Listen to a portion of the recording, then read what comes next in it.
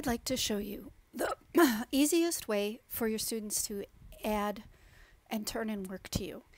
Now, if you go and click under your teacher account, you will see that there's a classroom manager. I'm not going to do anything with that today because I've never used it. I think this is something fairly new, so I don't really know how well it works. I'm going to show you what has worked for me in the past.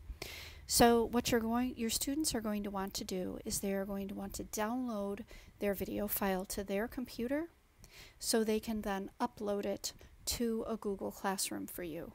Now, you could have students just share their work to you. The problem with that is I often find it kind of hard to manage that.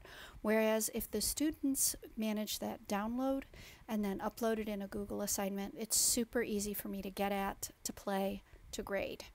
So your student is first going to preview their work, make sure they're happy with it.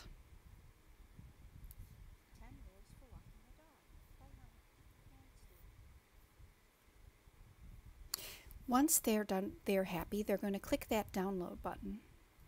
And this is going to crank for a while, and it's very important that they don't walk away or close their computer or do something silly while it's downloading. They are going to have to be patient and let this download, and it is going to take a little bit of time. So I'll be back in a second.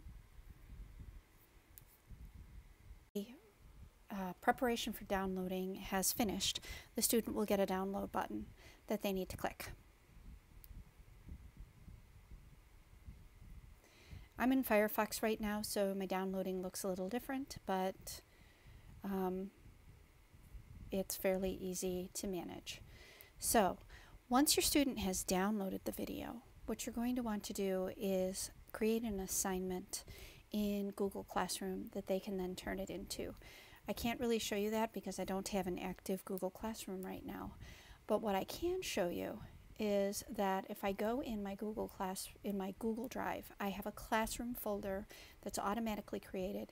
Here's my 2022-23 fifth grade classroom folder, and you will see all of your assignments have a folder, and right here is that 10 rules video assignment that we saw at the top of the presentation. And if I open this up, here are all my students' videos along with who turned it in. So not only do I have the video, I know who turned it in, and if I want to watch it, all I have to do is click